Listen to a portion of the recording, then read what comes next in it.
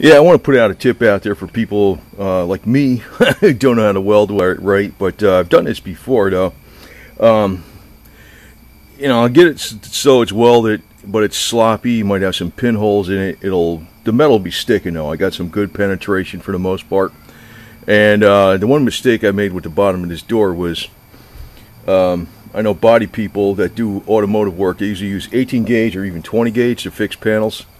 And most people wouldn't even try to fix the bottom of this door because it wasn't just the door skin that was rotted out, it was the door itself where the door skin goes to. But just to save money, I figured I'd make some panels, so I did a 16 gauge, and that was a bitch to work with. I wound up putting 18 gauge to finish it off, and I put some 18 gauge over the 16 gauge because I couldn't bend the 16 gauge good enough. All this crap. So I got it like 3 panels in there. You can't tell because I just put some 3M panel adhesive over it, and that's my tip. If you say, for instance, you got some sloppy welds with pinholes, and say you got your body panels fairly well lined up, and you could fill them in with some, say, Duraglass like this, right, or just Bondo glass. Now I remember when Duraglass, you know, the real stuff, this is the same shit though by Bondo. I remember when Duraglass came out in the 70s, I think it was the late 70s or the mid 70s, and they advertised it as waterproof. Well, in a way it is. It's unaffected by water, but the water will go through the Duraglass, and any plastic, regular Bondo, you know, that you have on it will bubble up. The Duraglass itself will not be affected, it will not fall apart, but any Bondo you put on it will get fucked up, excuse me, but get screwed up if you have a pinhole in the back whereby moisture can get to it. So I know, like in a door, I can get on the inside of it, coat it really good, but what I did on these welds, actually you can see there's a, you're supposed to use this gun with it, with a trigger that puts the content of the hardener and the actual stuff, whatever you call this. This is the 3M panel adhesive for gluing on quarter panels. It's pretty expensive stuff. It's like 35 bucks for this little thing, but you don't need a lot of it. And I already used it. This is only my second one I've used for like 2 cars actually, and other uses. But it's part number 808115 3M. This junk, I've just put a real skim coat over that, and I made sure I ground down the welds really good with the grinder here, that grinder, and I actually even went over them with the wire brush 2 different ways, forward and backwards, so it was sort of like clean. Then I used starting fluid to chemically clean it, and, you know, wiped it down with paper towels. Then I put a skim coat, I mixed it up just like plastic. And the way I'd use this is I'll put the squeegee up against my chest, or some kind of piece of metal up against my chest, and I'll just squeeze this evenly, the contents out to like a piece of tile or something, a mixing board. And I just mix it up like Bondo plastic. Now the thing is, with this junk, you got a lot of time to work with that stuff. It isn't like working with plastic, you got 20 minutes or some shit at the max. It really takes 24 hours for it to dry, so you can mess with this stuff for a good 30 minutes easy. You know, it's not ready to be sanded for like maybe a day. But what I did was I went over all the welds. Now this weld here in the front, I got to grind down a little more of it. I have to dig out my air compressor for my little grinder, the one up in the front, but I got all the welds covered. So when I put the Duraglass on it, I'll, you know, grind this down, or get it with 80 or something.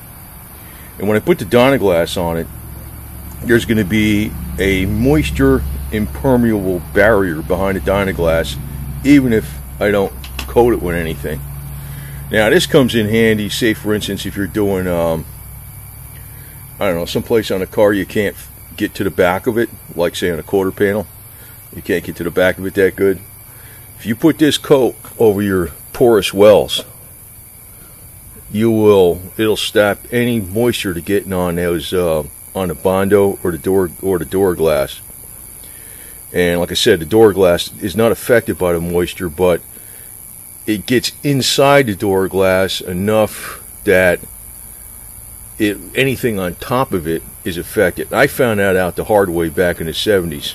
You know, working with because we were working with that product when it was brand new. We're looking at the advertisements. Totally waterproof and all. Yeah, right. It's not fiberglass, man. It's just, well, as you know, today, back in the 70s, nobody knew what the hell exactly what it really did. It's good stuff, but it's not. It's better than fiberglass because it's got a tiny bit of flex to it, though. Fiberglass can crack. Now this door, I didn't think it's gonna screw up, even if I put quite a bit of that shit on it, because it's got way more metal than the original, man. It's like reinforced like crazy. But it'll look all right when I'm done. But I just wanted to pass on this tip because I know loads of people that are like welders like me. I come out here every once in a while for about 30 minutes or so, even 11:30 at night. I'll weld something up, and I can't see what the hell I'm doing half the time, even though I got light on. And I get a little pinhole. Those pinholes are bad news because, and I'm not using a MIG welder. I'm using a flux. I'm not using a gas. I'm a cheapie. But the way you can get around that, though, to fill up all those pinholes, and even something like, I would do this anyway, because even if you don't see a pinhole, because I couldn't see any pinholes from this side, but when I shone a light through it really strong on the other side, I saw some pinholes. I said, oh.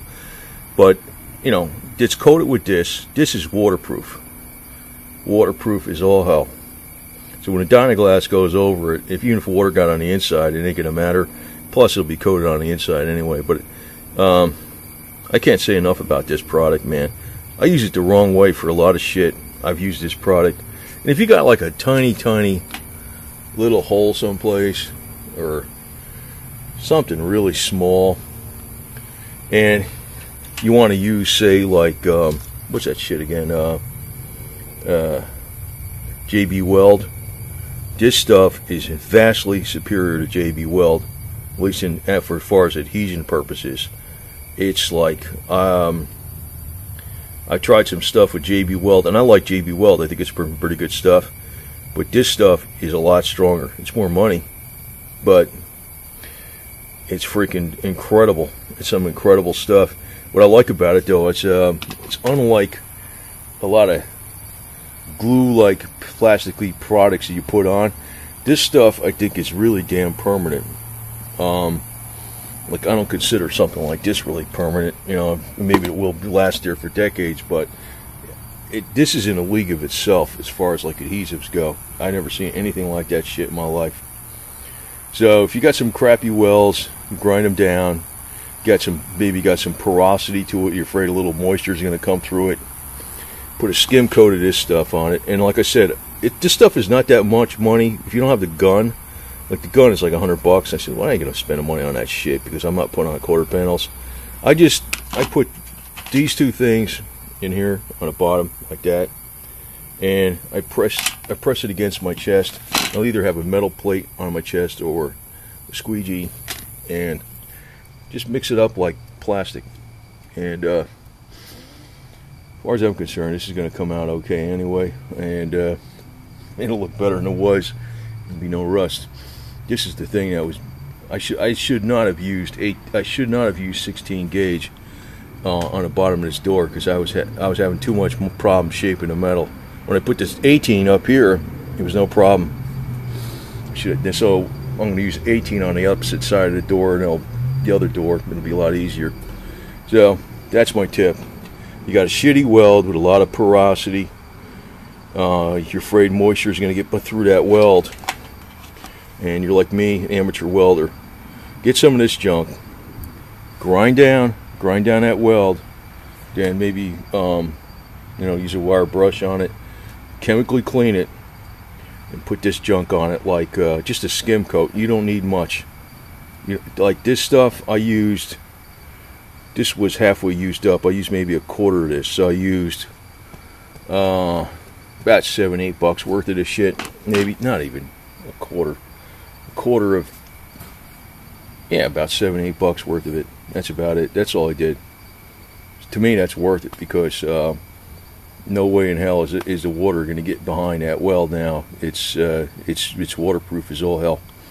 So anyway, just a quick, simple update for people that don't know how to do this shit, because I know everybody else is running into this problem that doesn't know how to do this shit, like me. And when you do that, and you put this over your porosity weld, and you put, say, fiberglass or plastic over it, it's not going to bubble up, because it's waterproof with this junk. That's important.